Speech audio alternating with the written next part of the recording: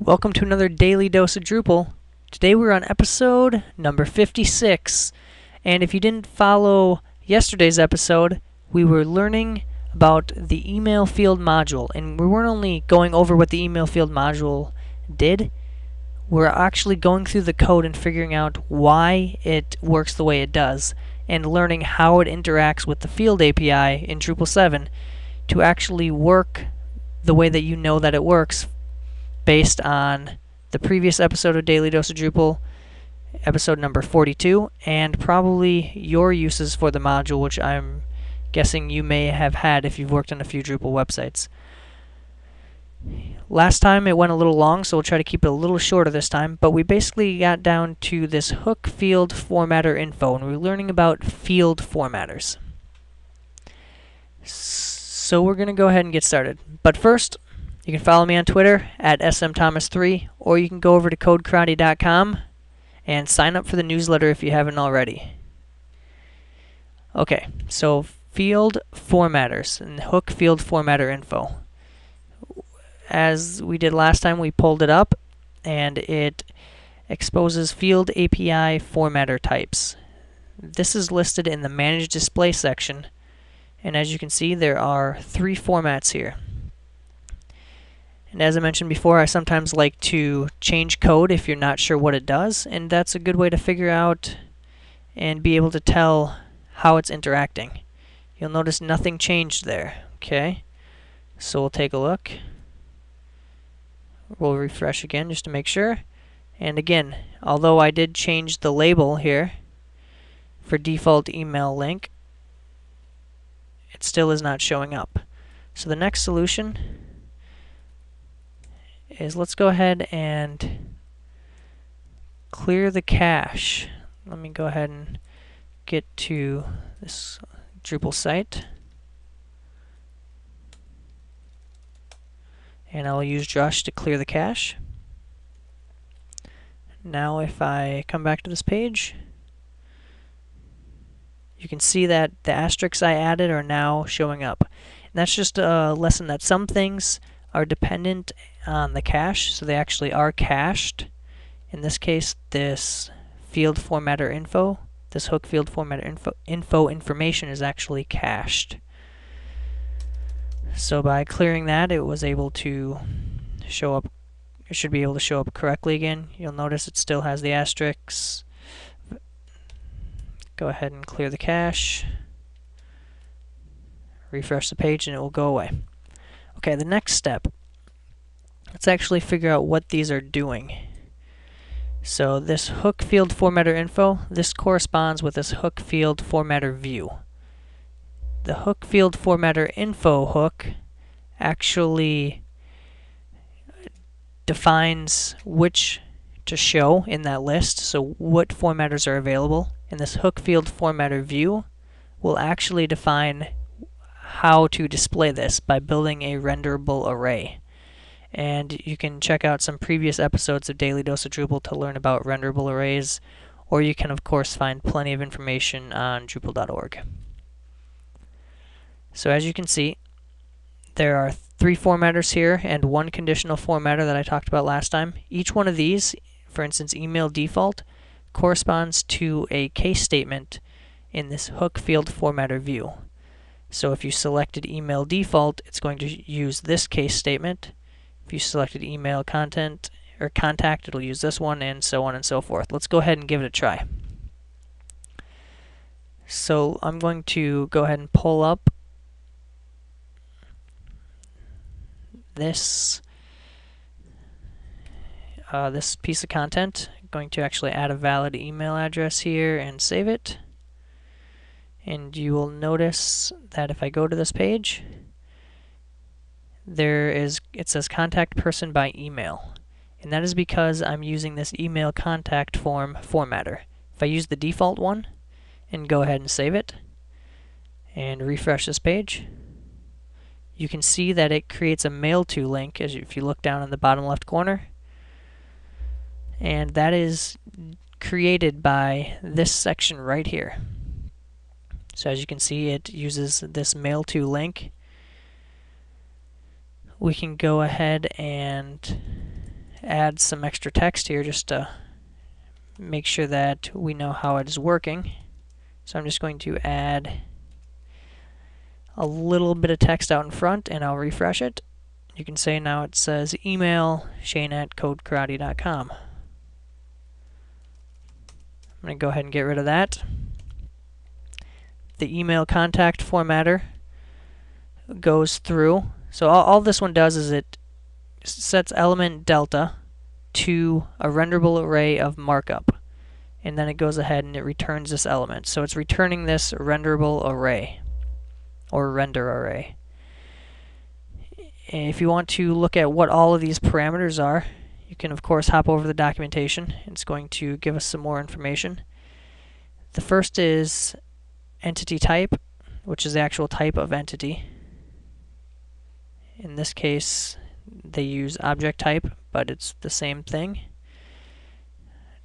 Display type is the name of formatter to use, so that's important to know. This display variable at the end has a type item in the array, and this type item is going to correspond to one of these hook field formatter info items that were declared up above. So we're going to go ahead and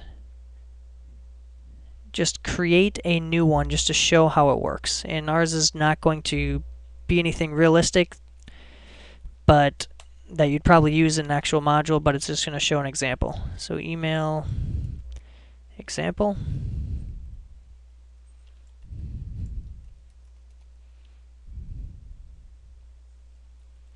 So as you can see, I just copied the previous one, and I created another item in this hook field formatter info array, this formats array that gets returned.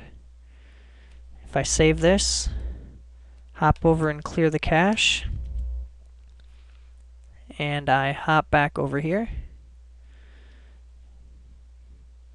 you'll notice now I have my email example format. I'm going to save that. But before anything's going to actually work, I'm going to need to define a case statement for that. So case email example.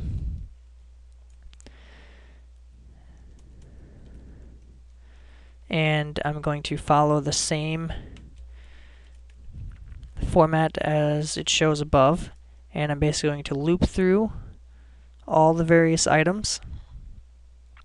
And for each item, what this allows you to do is there could be multiple, this delta value, there could be multiple email addresses for this field. Some fields allow you to define multiple items. In this case, it's only one, but there could be multiple, so you need to be able to handle that option. And we're going to just keep it really simple. And as I said before, this wouldn't actually be something you would use, but you can at least see how it works.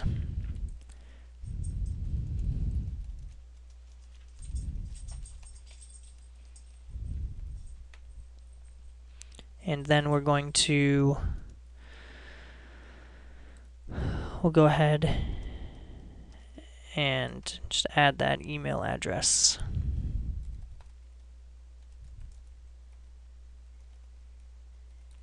There's going to be some extra text here. Going to go ahead and save that. Now I'm going to refresh this page. Now it says my example email formatter is, and then it has my email address. Like I said before, not really a real life use case, but you can see how easy it is to add an additional hook field formatter, or an additional field formatter, I guess.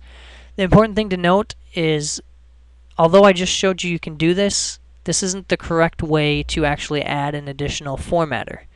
You can actually implement your own hook field formatter view and hook field formatter info in your own module and not actually have to modify the email field module. And that is in fact the way you should do it. So this code here would actually need to be broken out in its own module, just because you don't want to actually modify contributed modules if there's easy hooks that allow you to interact with them.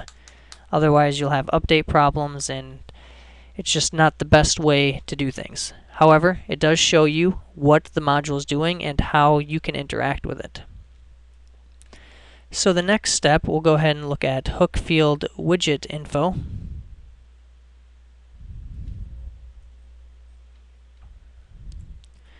And we'll follow the same pattern as before and look up and see what hook field widget info does.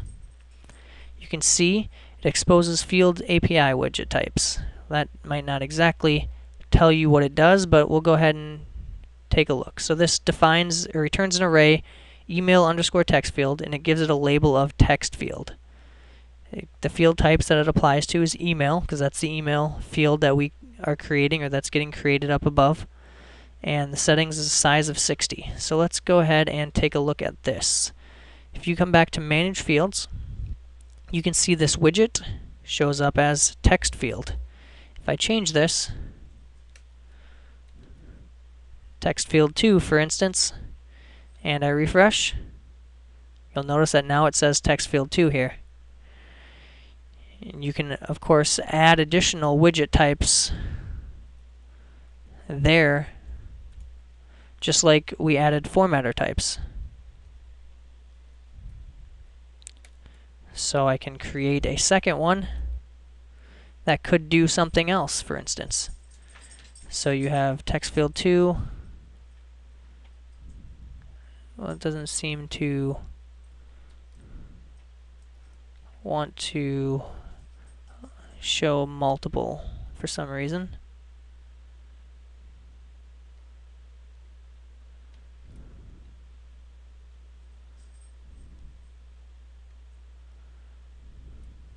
Interesting.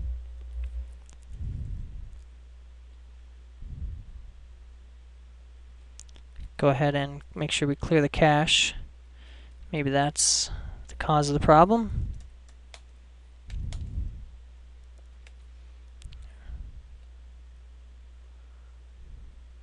You'll notice it, of course, was. So, important note, when in doubt, you may want to try clearing the cache. Again, we're not going to modify the original module, just know that you can play around with that and see how that works. The settings form is actually the form that you will see if you go into field settings. Well, actually not field settings, and go into the edit.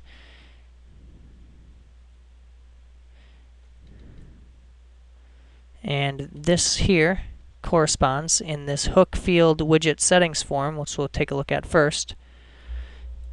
But it's going to correspond to this form in some way.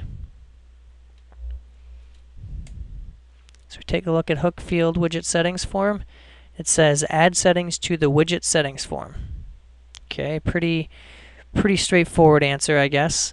And it tells you, of course, the information. The api.drupal.org pages for these different hooks, they're going to be extremely valuable when you're trying to learn this information.